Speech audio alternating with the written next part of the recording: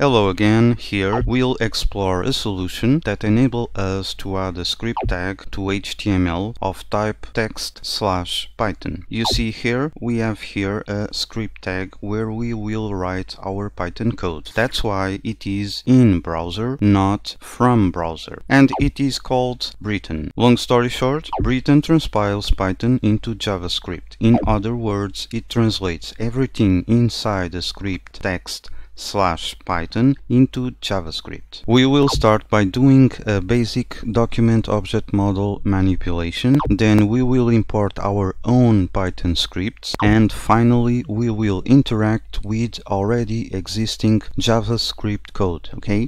The first thing that we need to do is set up the environment. We go to this website and go to the download page. A GitHub page opens and we go down here and we want to download the Brython zip. Click here, download successfully. We go to the download folder, extract, and we can open these. We have here the JS. We copy these and go to the folder where we have our HTML, we paste here, and now we can go to Visual Studio Code and we will paste here in a script tag JavaScript. We will import these two libraries. The first one Brython.js, the second one Brython standard lib. After this we need to go to the body of our document and add onload that is equals to Brython. After this we can start doing our Python code. I will paste here a block of code where we have here a script of type text Python. Okay, let's do the first exercise. A little bit of context. We go to the browser and this is just this supercomputer, okay? And the first thing that we will do is turn the computer on. We have here a button, okay, and we want to click on the button and turn the computer on. So we go to the code and first thing of all we need to import the document. So from browser import document. Then we need to add an action to the button. We define a function that is called turn on computer. It will receive an event and it will do some stuff here. We will do the rest of this function later, okay? Now we want to get the button and assign to onClick event the function turn on computer. We go up to the HTML and here in the body we expand these and we have here a button on off button. Okay, so this is the one. We go down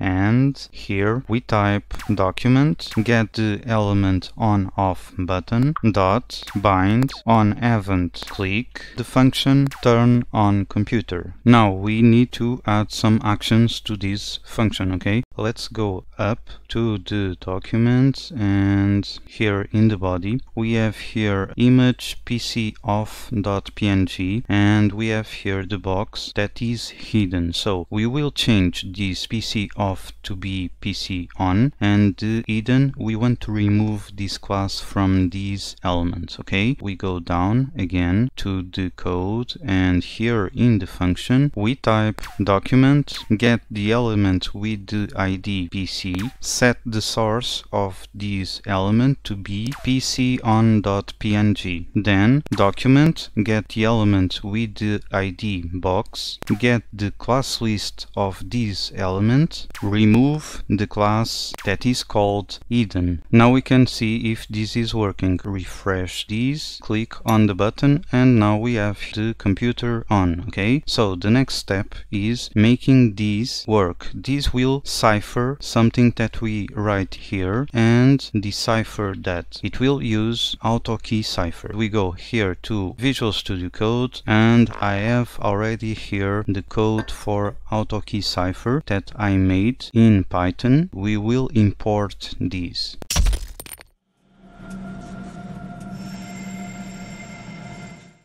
and we start by importing allTech cipher. Okay, from allTech cipher import everything. Okay, then I will copy and paste here the code, and this code is very simple. Okay, we are just getting the button for decipher and binding on click the function decipher text. This function decipher text will get the text from the decipher input, will get the keyword from the keyword input, and also it will generate a tabula reta. This function comes from allTech cipher. Okay, then it will call the function decipher that comes also from allTech cipher and will pass the text, the tabula reta, and the keyword. It will return the decipher text and it will assign that text to message input. Okay, for cipher is similar but for different fields. Okay, now we can test this. We have two options here. The first one is import allTech cipher.py directly. The second one is generate allTech cipher.js. For the first solution we need to launch a web server, and for that we need to type in the PowerShell terminal Python -m http.server and the port. In this case is 8001. Then, instead of accessing the file directly, we need to type in the browser localhost 8001/index.html. For the second solution, we need to install Brython, and then we need to type in the terminal py -m Brython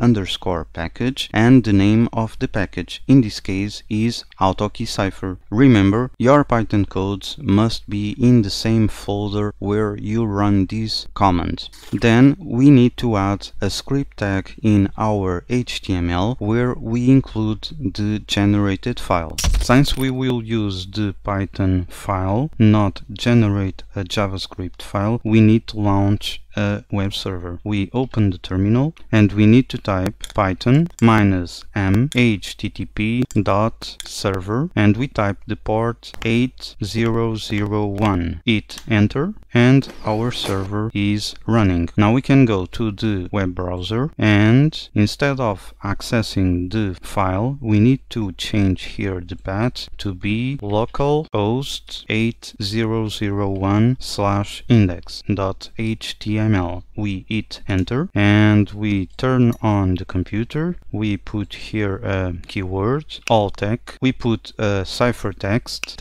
to cipher, and we click on this button to cipher the text, and we got the cipher text. We copy this, we put here to decipher, and we decipher this, and we got here the original message, text to cipher. And now let's do the final exercise, that is activating this button that will clear all the inputs. Okay, so we go back to Visual Studio Code and here use JavaScript objects to clear fields because we already have JavaScript functions to do the job. So we go here and we need from browser to import window. Then we need to define a function that will be executed on click. So def exec.js func that will receive an event and it will do something. So at this time we need a button to click and a function to call. Okay, we go up and we have in the HTML we have here in the box a clear div and a clear button. Also before the Python script we have a JavaScript. Okay, here we have the function clear fields, so we will call this function on button click. We go again to our code and we type document get the element with the ID clear button bind on click the function exec.js function. Okay, inside the exec.js function we call window dot clear fields. Okay, is just this. We save the document, we go again to our browser, refresh these, turn on the computer and write here something, and clear, and everything is working. If you find this video helpful, please give it a like, it will help me. Don't forget that you can download the source code, the link is in the description of this video, and as always, thank you for watching.